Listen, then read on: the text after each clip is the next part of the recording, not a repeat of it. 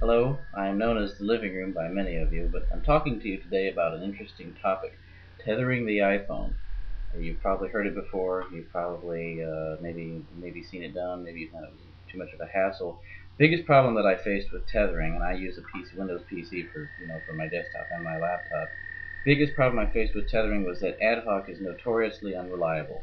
So the solution was I went on eBay and I bought this pocket access point. No hub, no router, just an access point. It's an Asus brand. It's the WL330G. It's 802.11G, so it's going to be definitely fast and everything. Plus, the best part is it runs off of USB. Why is that the best part? Because Radio Shack, pardon me here, Radio Shack sells this wonderful USB battery. So now I have a battery powered access point that I can shove in my pocket. I mean, the thing is tiny. So with this access point, I plug it in. It'll plug right into your Ethernet adapter right on your laptop here, right there. Yeah.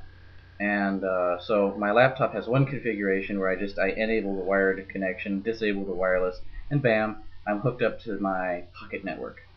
Then when I'm ready to go back to home or some other public Wi-Fi access point, I just click back over, turn off the wired connection, turn on the wireless connection, and I'm ready to go.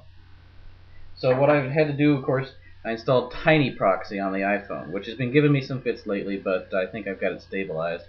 The biggest issue I see here is that Edge and Wi-Fi don't like to coexist. One will drop, if it thinks it has a good Wi-Fi connection, it'll just drop the Edge, especially if signal strength is higher, and so that can be a pain. But it's manageable, and I'll talk about techniques for that some other time. Also, since I have an access point, I can run multiple devices, not the least of which is the wonderful Nokia N800 tablet, a Linux Debian-powered tablet here. And you can see my Star Trek interface.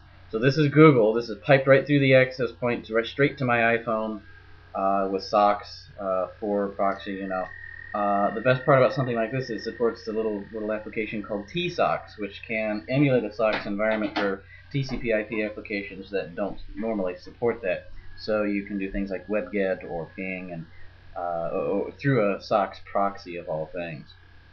Probably some of you Unix geeks out there think I'm silly for bringing this up, but it's really a very stable system.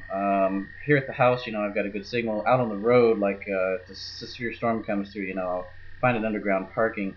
Of course, signal strength loss on the edge modem equates to a slower speed downloading, but I can still get my radar images and keep up with storms and things like that.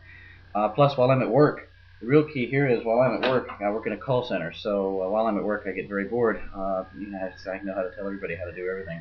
So while I'm just from memory teaching them how to do whatever they need to do, I can sit here and browse the web. And of course the N800 supports Flash 9 and all sorts of things. It's a rather cool device.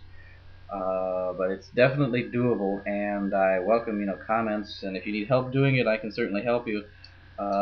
It's actually very, very simple. Of course, you just need the jailbroke iPhone and the installer application, and you can pretty much just go from there. It's fairly easy.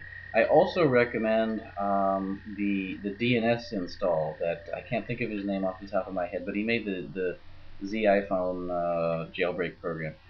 He has kind of a tutorial, kind of how to, and honestly, I use that to get started. And he suggests installing DNS on the iPhone, which is something I recommend as well. I did that and it improved a lot of things, a lot of response times and things like that. So definitely worth looking into. Anyway, leave some comments and tell me what you think.